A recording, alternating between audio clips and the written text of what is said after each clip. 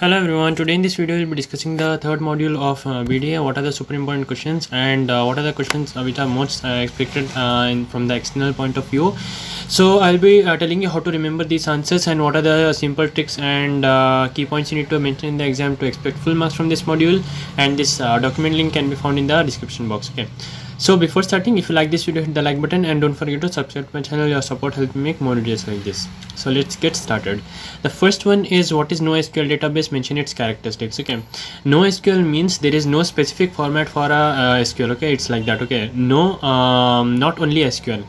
So what do you mean by not only SQL? Means it can have various formats which can be stored in that, like that can increase the flexibility and scalability. Like more various data will be stored in the same place, means you will be able to expand your database within the same thing, right? So what are the key points you have to write is, NoSQL database is a new approach for thinking about the databases, such as schema flexibility, simple relationship, dynamic schemas, auto sharding, replication, integrated caching, horizontal scalability, distributable tables, semi-structures, flexibility and approach.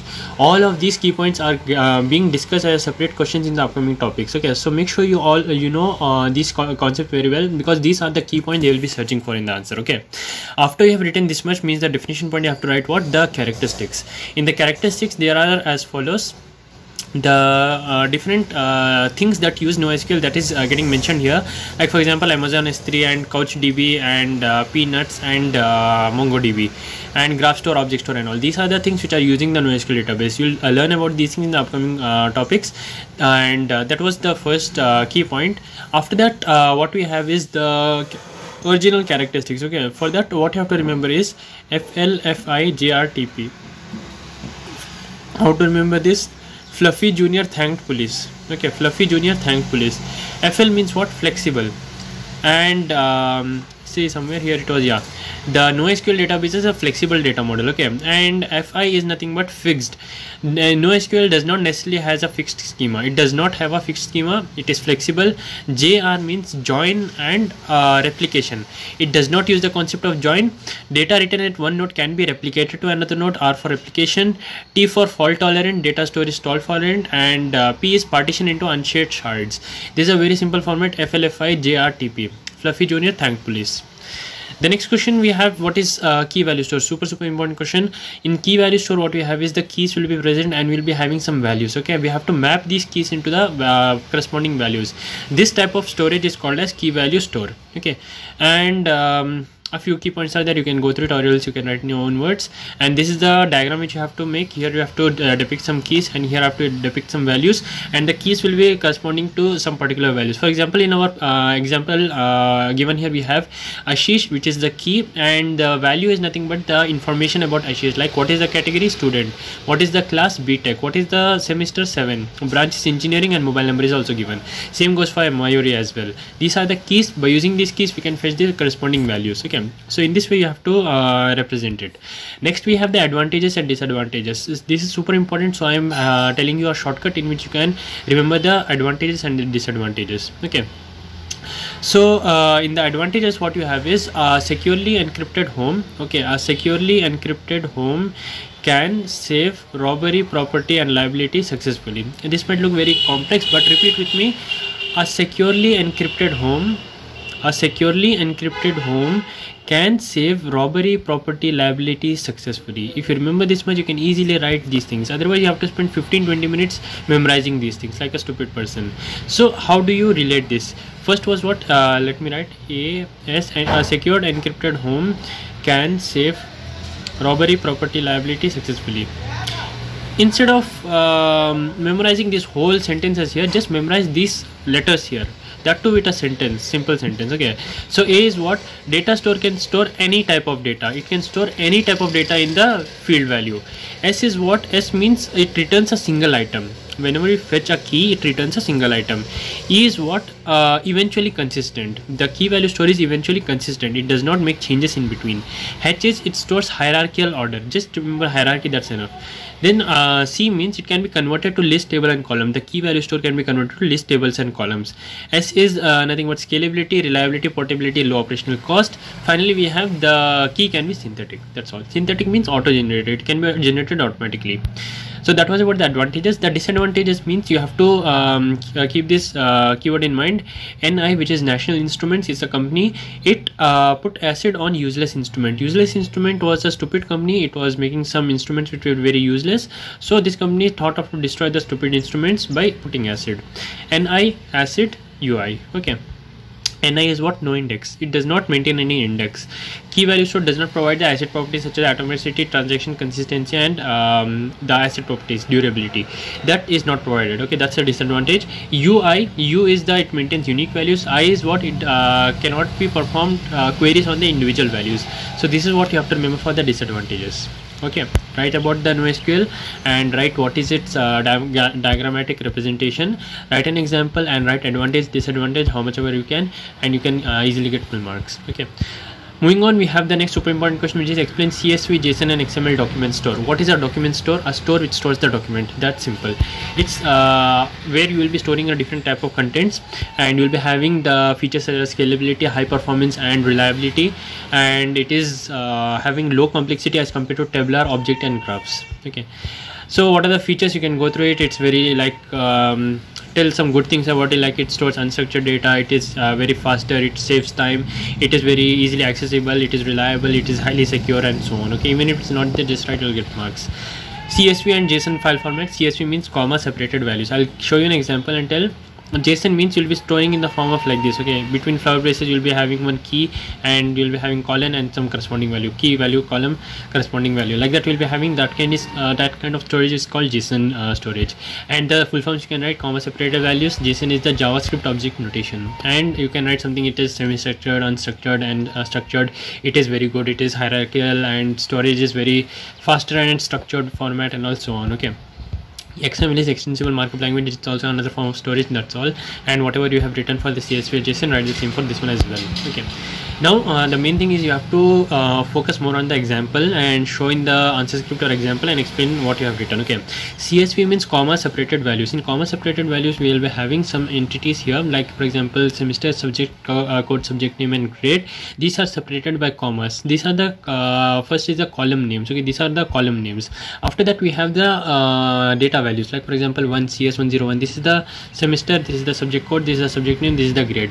Like that we'll be having for all the rows. Okay, this kind of representation is called what? Comma separated values. You have to represent this and explain what's happening here.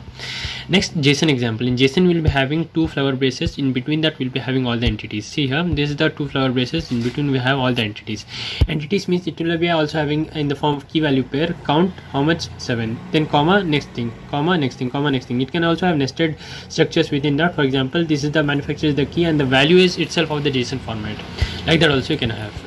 The final is the XML example. This is called as XML. Here we have the root.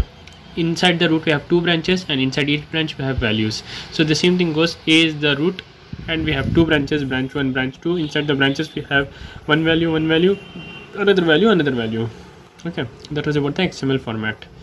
Moving on to the fourth super important question, never to miss. What is the management of NoSQL for the big data? How NoSQL manages big data?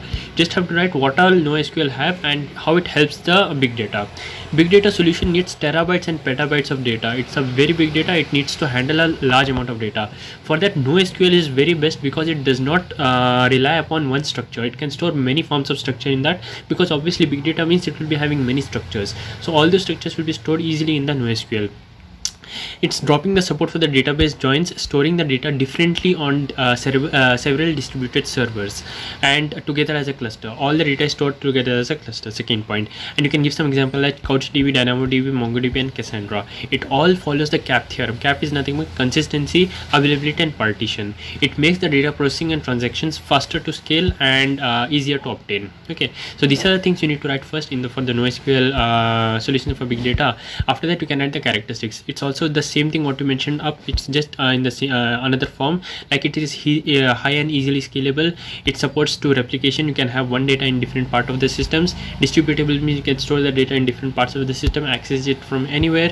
Usage of NoSQL servers is very efficient because it stores all the data securely, and you have the NoSQL open source tools which can be accessed by anyone. And support to schemaless model. Schemaless means it does not conform to a specific schema. Whatever the data is, it will be stored as it is. Okay, so it will scale for more types of data to be stored in a single entity. And you have integrated caching, no inflexibility. You can easily scale it more and make it more flexible, and so on. That are the key points you have to mention for the how NoSQL manages big data. Just think in a good way how NoSQL can help big data to solve its existing problems. Okay, just go through it once, you'll get to know. Next super important question, what is SN architecture? SN architecture means shared nothing. Nothing is shared between two nodes. That is only SN architecture. This one only you have to remember. And one of the key points you have to write, the columns of two tables relate by a relationship. There are two see, this is the column 1, column 2. These two are related by a relationship between them, right? But in the SN architecture, there will be different tables which are not related among each other, and they do not share the data. They are independent and they can perform the things on their own. So some of the features are independence, self-healing. You have to remember ISEN. What? ISEN. What you'll remember? ISEN. I is independence, S is self-healing, E is each node is functioning as a separate shard, N is there is no network contention, means there is no fight between the networks. Okay, that's about the SN architecture. You have to write these much points. Moving on, we have the last super important question, which is about the MongoDB and CassandraDB. Very, very important. What is MongoDB? What is CassandraDB? What are the key points you need to write? Listen carefully. In MongoDB, you have to write it is an open source database management system. It creates, manages and handles the databases. It also manages the document and the collection of the databases. Like start from the beginning, it creates the database, manages the database, inserts the data, modifies, appends and deletes the data. The functions include the viewing, transacting and changing, visualizing, running the transactions and so on. You can think from your own what are the operations you perform normally on any SQL thing. That all things are applicable for the MongoDB as well. And some of the good things about the MongoDB are it's non-relational, NoSQL, distributed, open source, document based. It is cross platform. You can work from multiple platforms in between. Scalable means you can use it to a very large scale, flexible, indexed, multi-master and fault tolerant. It does not go into errors very frequently. Those are the good things about the MongoDB. These are the things you have to write. Okay, and features are also similar. You just have to write what are the ways in which the MongoDB can be utilized further. Like it has a server, it has clients also. Okay, MongoDB is called the server and Mongo is called the client. Okay, client is the Mongo and server is the MongoDB. Read it once, you'll get to know. Then some of the things like collection, these are all just the good things about the MongoDB. Collection store is stored, document model is stored. It holds different documents because it's flexible and open source, and it uses the BSON serialization format. It does the querying, indexing, real-time aggregation things, and it has the joins form. It does not have the joins format, and it supports the dynamic queries and distributed database.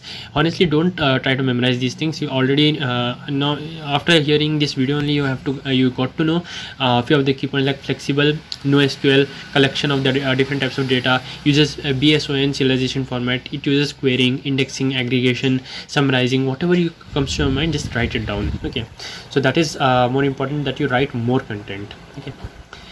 Moving on, in the same way, we have the CassandraDB as well. This also does the same thing what the previous one does, just that you have to mention it is a column family database. Instead of open source database, we have column family database. It also handles massively data, including a structured, semi-structured, unstructured data. All types of data is handled. Whatever good things you mentioned for the MongoDB, all are valid for the CassandraDB as well. You can make use of the same thing. Features of CassandraDB: it maximizes the number of writes, maximizes data duplication. This also you need not memorize because it's same. See, previous also did not have the join query. Here also it does not support join. Okay, in BigData, join query is not at all there. Okay, group by clause aggregation, it's not there. And we have ordered key semi-structured data, and it is very flexible, and it can read and write and handle by many other resources. It is distributable, scalable, and functionable. So all these things you have to write. It handles the high volume data. This is all what is there in the module 2. Make sure you hit the like button, subscribe to my channel for more videos like this, and thank you so much for watching. I'll see you in the next one.